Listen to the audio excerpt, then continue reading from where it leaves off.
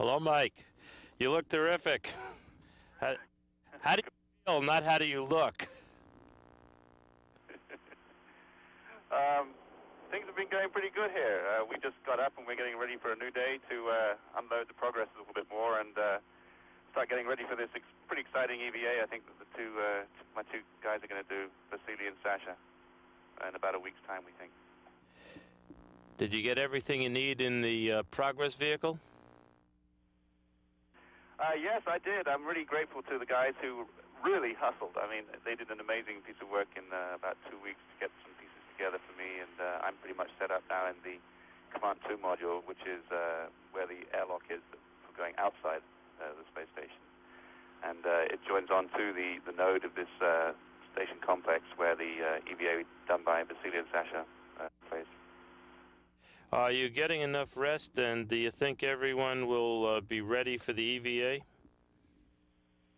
Yes, I think so. I think the ground understands that, we have an awful lot of work to do here, and we're getting through it pretty fast and efficiently, I think. And we'll probably get the extra day or two of grace that is going to be needed. Yeah. I think it's important that we know what your own physical constraints are and your living constraints, and I'm glad to see that you feel comfortable about that. How do you feel about your safety? You feel comfortable, sanguine with it at the present time? So your comm just dropped out there. Can you say that again, please? How do you feel about the safety conditions on board right now? Are you sanguine with it? Oh, I've always been sanguine with it. I think basically we have time to move, even in pretty extreme situation where we have a leak and the pressure's falling pretty fast. We had time to think and consider about what we're doing. Oops. This is our friend that we put up on the Progress. It's going to be used to seal off, to allow the pass-through of the umbilicals from the module Spectre. And this is going to attach onto the module Spectre, onto the end cone. Imagine Spectre stretching off this way to the side. And on the inside of the node, there will be accessible to us under normal pressure, these connectors. But what Vasily and Sasha are going to do is on the backside, there will already been stuck some cables, like a kind of a medusa of cables. And then during the EVA, Vasily and Sasha will connect to these cables, the power cables that are now floating free in Spectre that would provide the means to get the power from Spectre to the base block. Sorry, I got distracted there by this thing floating in by me. Generally, the safety concerns here, though, I think are well met, and I'm not worried.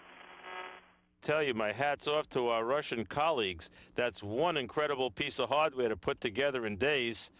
I wish we had the rapid reaction time in the United States that I see sitting in your hand there. We have a lot to learn from the Russians. So I agree with you. I am particularly impressed by this piece of work. The plan has come together. Sergei Krikov was on the console asking us questions, even about a day or two after the accident, and I had to ask him, "What are you inventing?" I could tell there's something going on, and this is what they invented. And I must say, the plan's looking like it's coming together, and we had a lot of questions. There still are questions about how to do the EVA, where I'll be during it in the Soyuz, and what we'll do. But I think those questions are being answered. Well, I tell you, I think this is a very valuable experience, and I salute your courage and Vasily and Alexander, because this could cover a contingency situation which could occur on the International Space Station, and learning how to work through this, I think, is very important, and sticking with the mission is very important.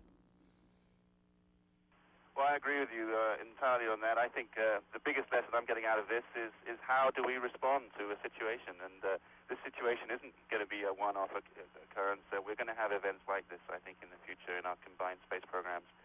And the way we're learning to work together, the way we're understanding how people respond to these emergencies is very, very useful. You know, we're getting down on the surface of Mars, and I don't think you've had the privilege of seeing some of the incredible pictures. Michael, train, because you're still young enough to go to Mars. Boy, I'd love to hear that. No, we have been really thrilled to hear about the Mars landing, and I must say, I think we're some of the few people. Actually, we're off the planet, but from Earth, who have not seen those pictures yet. We want to very much, and And I've only been thinking about what's going on Mars with that fantastic lander, Pathfinder. When we're flying over northern Africa, it's a red sand now. There's almost no clouds present. And, of course, there's a little bit of a blue tint to the horizon. But it makes me think about what it would be like to be in orbit around Mars, and I do think we should be doing that pretty soon. I got wonderful briefings today from the brilliant young people here at the Johnson Space Center, and I challenged them to get us to Mars for a very, very low price in a short period of time and do outstanding work. And I tell you, we're going to pull it off, and I think we're going to do it in your career time. Well, I can believe that because I'm so impressed by the way the Pathfinder mission has gone off. I think the way that was done for so much less money than in the past and done so quickly was really, really impressive. You should see the excitement of the young engineers and the mature young engineers at the JPL. They are just on fire. I've been watching them on television. I'm so proud of them. I tell you, I'm so proud of the whole NASA team. You folks in space, our Russian colleagues, and the people here on the ground. And I'll try my best to get some pictures up to you and Vasily and Alexander as soon as humanly possible, because I'd like you to share the excitement with us. Thank you very much. We'd appreciate that. And I'd like to offer my congratulations to the JPL team and the NASA team that have pulled all this stuff off. And I'd like to thank you. I'd like to thank everybody in particular for the incredible response in our own present kind of moment. I found the response instantaneous, helpful. There was never any feeling that, the communication was down or lacking. And I'm very grateful for the NASA team and for the Russian team for what they've done. Well, I tell you, Michael, we think you're terrific. We think Vasily and Alexander's terrific. There's a lot of people on the ground that read about you and see you on TV day and night. Our thoughts are with you, and play it safe. My name is Natalie Woods from Shaw High School, and what is your role as the mission specialist? My role as a mission specialist on this flight is to do a lot of the science experiments. I'm a member of the orbiter, the payload crew here. We're split up into two halves. Half the astronauts are running the shuttle and taking care of all the shuttle systems. The other half are taking care of the experiments back in the Spacelab module where I am right now. And I'm part of the payload crew, and we work back here in two shifts around the clock, 24 hours a day. My name is Katie Ruda from Magnificat High School. And how do you start a controlled fire in space? Well, we have a number of combustion experiments, and to control the fires, we have special combustion chambers that they protect us and the fires from spreading, and they have many layers of containment so they don't get out of control. And I'm standing in front of one of the experiments right here. It's a droplet combustion experiment, and it's just an example. It's a pretty heavy steel chamber where the combustion process actually takes place, so we're well protected from any explosions or from the fires, getting out and affecting other parts of the shuttle. My name is David Lafka. I'm from Holy Cross School, and I'm in a university program for the summer. And my question is, do you ever get a chance to talk to your family in private? That's a great question, and it's a coincidence that I just talked to my wife and my son. I have a 2-year-old boy, and I was able to talk to them. And on this flight, it's the first flight since I've been an astronaut that we've been able to have two-way video. So I could actually look at a little video monitor of my wife and my son sitting there, and they could see a monitor watching me, and we were having a conversation for maybe 15 minutes. And then maybe 2 hours later, I had a chance on our amateur radio to talk to my mother up in Bloomington, Indiana. So we get a chance maybe every 4 days or so to talk to our families, to have one of these video conferences. We do have electronic mail that we can transfer back and forth, and we talk to our families, send messages back and forth on a daily basis. And it's one of the greatest things every day, one of the highlights outside of doing the experiments and looking out the window. It's always great to get messages from home. Hey, my name is Maya Davis. I'm from Laurel High School, and I was wondering, how do you go about preventing muscle and bone degeneration? Okay, I understand. Yeah, up here, you don't use any of your muscles. If I want to move throughout the orbit, it just takes a little push with my finger, and I go across the Spacelab module here, so I don't have to use any muscles walking or getting up or moving anything around. So your muscles do atrophy up in space. What we do is we have an exercise bike called an ergometer, and each of us ride it about a half an hour a day, and that helps get your cardiovascular system, gets the blood pumping again, and help keep us in shape a little bit for landing. When we land, you are a little bit out of shape. I feel like a 1,000-pound person trying to get out of my seat at landing, but it takes, half an hour, 45 minutes or so, and you're able to get up, walk around, and feel pretty good. Hi, my name is Katie Haller. I'm from Magnificat High School, and my question is, what environmental information do you hope to gain from your combustion experiments? Yeah, the combustion experiments, the main goal are twofold. One is to maybe increase the efficiency of burning. So much of our energy down on the ground, from your automobiles to power plants and electrical generation, they're all combustion processes. And we're trying to understand maybe ways to improve the efficiency. If we can just improve it 1 or 2%, a very small fractional increase, it would have a major impact around the world. Secondly, we're trying to understand the soot process.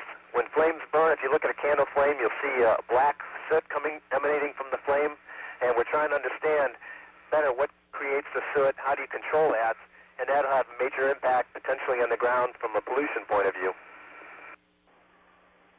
Hi, my name is J.L. Panagiris from North Ridgeville High. I was wondering, what kind of preparations do you have to go through so that you are physically and mentally ready to perform your tasks? That's a great question. Physically, all astronauts try to stay in pretty good shape. Most people run. We have a gym that we all work out at. And my main activity, I like to go swimming. So I swim a mile and a half almost every single day that I can when I'm back on Earth. And so that's the physical part of it. Mentally, you just have to get prepared. You got to know all your material and work really hard at it. For all these experiments that we're performing on the shuttle here, we've been training for a year and a half or 2 years on each of the experiments to make sure we know exactly how to perform them inside and out, so that if we have a problem, we can solve it up here. So it's a lot of mental training and physical training, and then come launch morning, you're pretty psyched to get on the shuttle.